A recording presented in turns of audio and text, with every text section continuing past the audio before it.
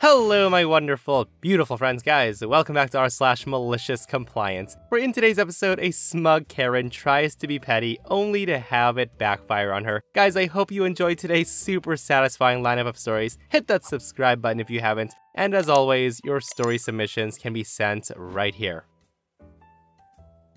So this happened a few years ago. At the time, I was 17 years old. I had just started working at a smallish cafe run by a well-known family in our area. I knew some people who had worked there before, and they told me for the most part the owners were great. They were very chilled and laid back when it was slow. They weren't bad about breathing down the employees' necks. Their oldest daughter, who also helped run everything, was the one who was very peculiar, and we'll call her Karen. I'm officially diagnosed with a hearing deficiency. Not enough to be considered deaf, but more than hard of hearing, so I wear hearing aids on my day of work. So on my first day before we opened, my coworkers asked me if they can do anything else to help me out, and we eventually started talking about hearing aids in general. While talking, I mentioned they had Bluetooth capabilities, so I could play music through them. Not that I would, but I could.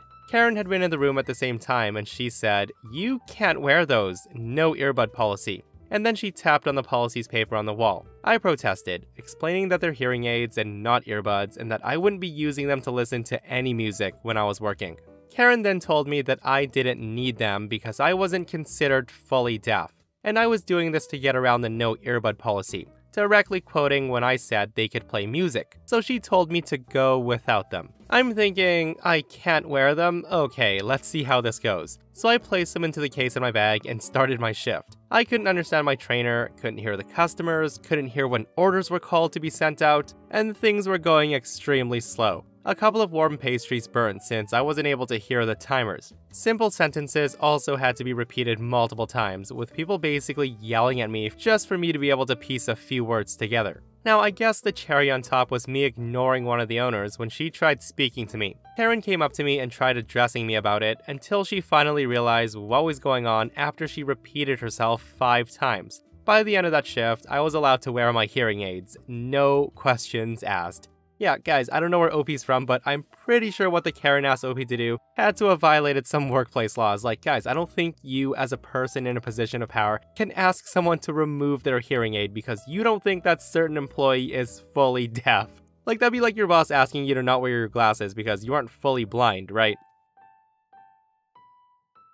My ex-husband and I had a great divorce. And even though he cheated on me after 12 years and 2 kids under 4, I really wanted to do things differently than my parents did during their divorce. I never said anything negative about him, and I tried very hard to defend him when the kids got upset with him. I extended invitations to the woman he left me for so she wouldn't feel uncomfortable with me, and we became friends. She was basically their stepmom, so why not include her on everything? On the holidays, we all had one big family dinner. He and her, and me and my boyfriend. This made everyone comfortable, and the kids never had to choose one side or the other, as we were all on the same page. It was such a great relationship that when I had back surgery, I recovered at his house, and she cooked for me. He and I were coaches for the kids' basketball and baseball teams, and I helped at their wedding 13 years later. Now this wasn't easy for me, as he moved to another state to raise her children, leaving me to raise ours on my own. She quit her job when they got together, and I had to return to work to support my kids. But I needed to keep the resentment and bitterness away from my kids. So all of this sets the tone for the divorce. But when he initially left, I spoke to a lawyer and got a separation agreement that was really great for me. My ex asked that I not take half of his retirement, but instead he would pay X in child support and additional Y in alimony. Because at the time, he was making a lot of money and I was a stay-at-home mom with a country club membership. And yuck, I hate saying that, but that was only to set the scene. Now, normally alimony ends after 5 years, but because I didn't get half of the 401k, the only condition on ending it was it would end on my remarriage or my death, and he agreed with all of it. The thing is, when he left me to move down to where she lived, he left his cushy job and took this promising but not delivering position that really screwed him financially. But he never went back to the lawyer to get the child support or alimony reduced. Instead, he borrowed money from his mother.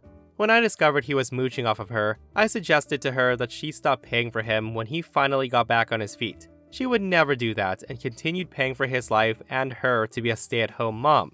He did come to me and ask if I would accept regular child supports and half the alimony. And then later, when he was really earning money, he would pick back up on his past due amount. Not wanting to make waves in an otherwise great divorce, I said yes, and kept track each month of what was owed in a shared spreadsheet with him, so he could see how far in debt he was getting each month. He ended up owing me $100 a month over 10 years, but he said when the kids aged out of child support, he would continue to pay the same amount to make up for the alimony, which totaled $120,000. When my daughter aged out, he continued to pay the same amount, putting a small dent in what he owed for 3 years. Then, as soon as my son aged out, 2 weeks after he joined the Marines, my ex called me and told me there was no way he was going to continue paying me for the next X amount of years, and that I could take him to court if I wanted, but there's no effing way that he would pay me another cent. Now, of course, hearing that, this completely blew my mind, as we had such a fantastic relationship and that came out of nowhere. I was completely freaked out, but I took his advice, contacted an attorney, and I sent all of his calls to voicemail, per my attorney's advice, and then I took him to court. The best thing was, prior to the hearing, my attorney put a lien on both homes, so he couldn't change ownership to his mom or wife prior to the court hearing. I still have the phone call recording when he realized this and the horrible names he called me for doing that. So, since I had kept such immaculate records from the day he changed payments and he was aware of his debt rising each month, it was a slam dunk for my attorney. Instead of making small payments for a few years, he had 30 days to pay me $120,000 in full. Now with that, unfortunately, the kids now have to choose which parent they visit on holidays, but that wasn't my fault. I was willing to continue as is and not put any strain on the family relationship. And for those who are wondering, yes, he did cheat on her 2 times before they got married, but she had quit her job when they got together because she had found a sugar daddy, so she had nothing to fall back on and nowhere to go, so she stayed with him. Guys, that was such a super satisfying malicious compliance. I absolutely love the stories where people decide to make the OP's life harder and then tell them to take it to courts, only to have it bite them in the end. I absolutely love how he never thought he'd have to pay his ex-wife another dime and then was slapped with having to pay $120,000 in 30 days. Ugh, imagine the look on that man's face. Okay, so I run a repair shop where I employ a bunch of local kids, ages 16 plus, to learn skills and make some money while we generally sit around and talk about the world while fixing things. So we had a client come in with a busted electronic. We fixed it up for her and gave her a decent discount on the work. Her final bill for parts and 4 hours of labor was $100 even, discounted down from $220. Now, little did I know, the woman was a Karen. She didn't like the bill, she didn't like the work, and she claimed that we had broken something else. She claimed that the kid who did the work didn't know what she was doing. And I want to note that she did, I supervised her. And that the kid who helped her in the front room was rude to her. He wasn't, but she didn't like the little pride flag pin he was wearing.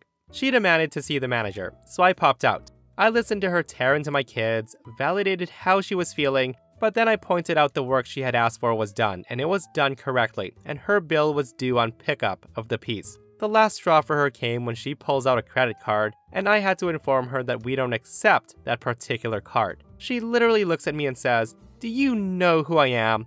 Which I still didn't, and I still don't care, and I told her we'd take a personal check. So she writes out a check, problem solved. I deposited the day's checks and get a note from my bank that one had bounced. Of course, it was her check. I called her the next day to inform her that her check had been returned for insufficient funds, and that she needed to come back in and pay for her bill, plus the extra fee for the returned check. All of these fees, just to point out, were clearly outlined on the service agreement she'd signed, and we'd already discounted her $120 just to be nice. Anyway, the Karen rolls into the office carrying a bag, and I knew exactly what was going on. She drops, of course, a bag of pennies on the front desk. The woman's breathing heavily. We're on the second floor and she had taken the stairs. She then announces triumphantly that she's here to pay her bill. She tells us she needs to go get the rest of our hard-earned money, with a sneer, of course. The kid at the front desk looks like he's about to cry, so I stop working on the thing I'm working on and I take over. I ask her, "So how many more bags do you have?" She says that the nice people at the bank loaded them up in her car. She didn't count them. I told her it was fine, but we'd wait for her to bring them all up and then settle her bill. She was expecting a bigger reaction, I think. Either that or she hadn't thought this through.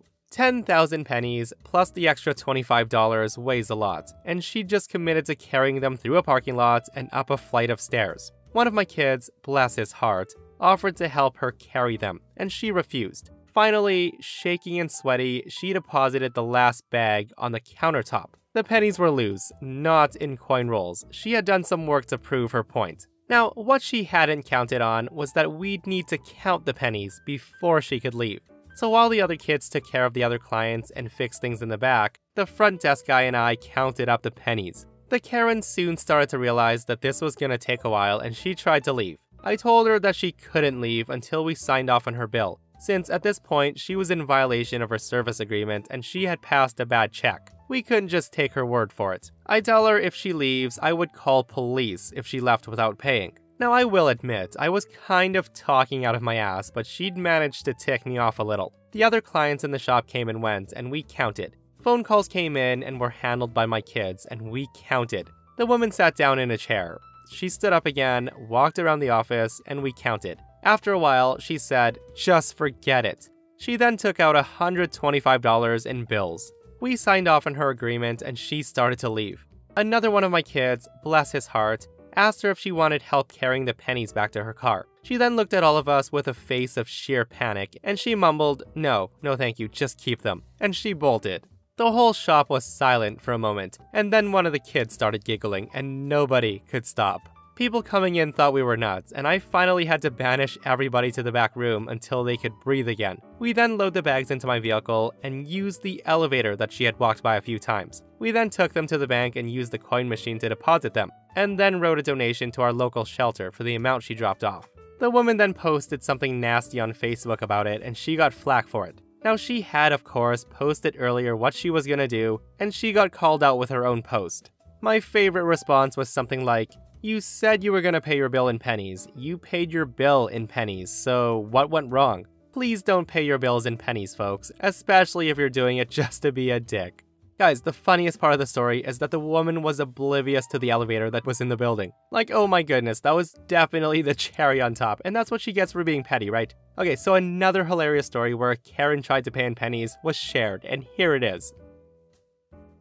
I was working at a gas station about 20 years ago. So one evening, this lady comes in, dumps like 5 or 6 handfuls of penny on the counter, and states her preferred brand of smokes. Now ordinarily, our cashiers would just tell someone to F off if they were trying this. But I was pretty chill at the time, and I had nothing better to do than run the register and stuff my face with food from the deli case. So cue the malicious compliance. I just said, okay, but I'll have to take other customers. I'll count this in between, okay? Hearing that, she objects. She says, "It's all there. I counted it already." To which I reply, "If my drawer comes up wrong, I'll get in trouble. I have to count it. Sorry." She then starts stomping around the store all mad, throwing her arms around, etc., and I start counting, meticulously setting the pennies aside in stacks of 10, and pausing every time a customer comes in. All the while, the lady's acting like she's been stabbed through the hand. Maybe half a dozen customers, and 10 minutes later, I'm nearing the end of the pile. She's still standing by the door, getting more and more impatient, bitching at everybody who comes through. I was giving the other customers priority, so they didn't care, of course.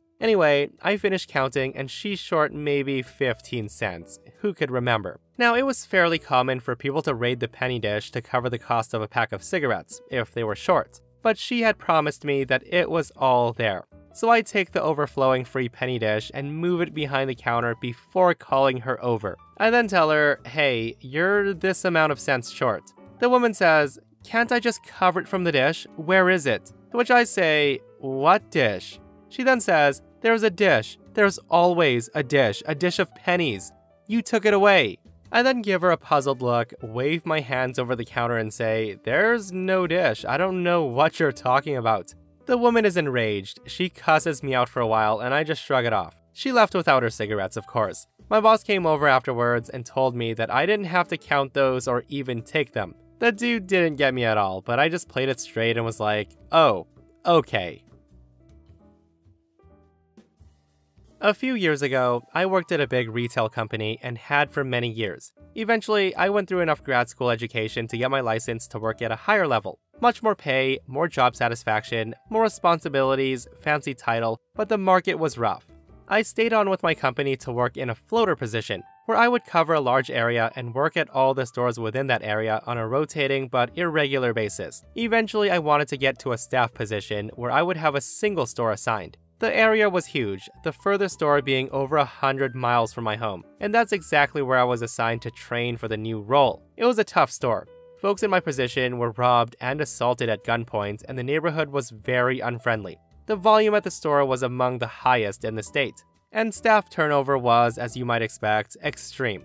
Well, after training, I wasn't really being scheduled to float to other stores, once a month at most. I asked to be scheduled a little more diversely since most of the stores in my area were much closer to my home and didn't require 4 hours of driving a day. Boss man told me that I was the only floater experienced enough to handle that store. Now I didn't buy it, but what can you do, right? Well, a colleague told me about the mileage reimbursement policy. Floaters working at a store more than 50 miles from home can file for reimbursement of mileage over that 50 miles each way and can even include meals. So I filled a few of those out and sent them to my boss to sign. He didn't quite refuse, but he never actually signed and filed them. I suspected as soon as I left his office at our district center, he tossed them out. Boss man later tells me that they must have been lost in the system. Eventually, the same colleague showed me how to fax those same forms to accounts payable, bypassing the district boss man, so I started doing just that. So one day, my boss man calls me in a panic. He wants me to stop filing the forms. I then asked to be floated closer to home, but he wouldn't budge. He needs me at that miserable store. He promises me that he'll make me a staff role at that store if I promise to stop faxing those forms. Staff roles are a promotion and usually come with better pay and a few other little conveniences, so I agree. Bossman says there won't be a pay bump right away, but that'll come down the road. And of course, it never happened. 2 years later, the situation at the store has become too toxic, even for me. I asked to step down from the staff position to be a floater again and be allowed to float other stores. Bossman says that I'm already a floater, never was in a staff position, and that he can't let me work at other stores because it's better for me and the customers if I stay there for familiarity. Floaters don't get scheduled to stores exclusively, so I'm being singled out because they're still desperate to cover that dump of a store. Now I'm livid, so I start looking. It took me months, but eventually I found an opportunity to make my dream career transition. So I put in my formal notice, and that's when the fun started. So remember the whole mileage reimbursement policy? Well, I kept meticulous track of all of my shifts, and there's no statute of limitations baked into the policy, so I start filling out those reimbursement forms to retroactively cover every single shift from the past 2 years. I skipped the meal part because I didn't really want to go through the effort of finding receipts. I then had a friendly store manager sign off on them, and I started sending them to accounts payable directly again. I didn't fax them in all at once, but for each shift in my final 2 weeks, I faxed a few dozen in. I figured, what do I have to lose? Worst case scenario, accounts payable declines the forms. On my last few shifts, I start getting checks from accounts payable. Not added to my paycheck, but sent to me directly. Mileage reimbursements are non-taxable income, so this was all tax-free money coming to me. It must have taken a while for the charges to show up on a balance sheet because a few weeks after my final paycheck, I get a call from my now former boss man, and he wasn't happy. He got some big loss prevention manager involved, and together they started saying that I was breaking some rule by requesting the payments. They specifically claimed that I was ineligible because I agreed that I wouldn't be eligible in a staff position. They then threatened legal action against me if I didn't remit the full amounts back that same week. But I had the email chain from when Bossman said that I was never staff, I was always a floater. I politely referenced that email before letting them know firmly that because I was lied to, our prior agreement didn't apply, and I was fully eligible all along. Corporate policy, as confirmed by HR, agreed with me, so I let them know that I wasn't returning a single penny. In the end, the reimbursements amounted to well over $21,000, and I transitioned into my dream job. Now, I could say that I would trade that money back for the time I lost commuting to that miserable store, 4 hours every shift. But all that pressure motivated me to make the best career move of my life. The great satisfaction of not only professionally surpassing my old boss, but getting to tell him that his lies cost him way more on the way out is almost priceless. What a sleazy lying boss, guys, and I can't believe OP put up with that crap for over 2 years, like commuting 4 hours a day without a pay bump, and was then told they couldn't even claim the mileage anymore and to stop it. Yeah, I'd be looking into getting some nuclear revenge on that sleazy manager. And that, my friends, is r/MaliciousCompliance. Guys, I hope you enjoyed today's super satisfying stories. If you did, hit that thumbs up. And if you missed yesterday's episode on the channel, it's an r/I do work here lady. where a brand spanking new Smug employee decides to berate and harass OP, not knowing that OP is his boss. It's such a satisfying story, so guys, go check it out if you haven't. And myself and Stevie Boy will see you guys in the next one. We love you.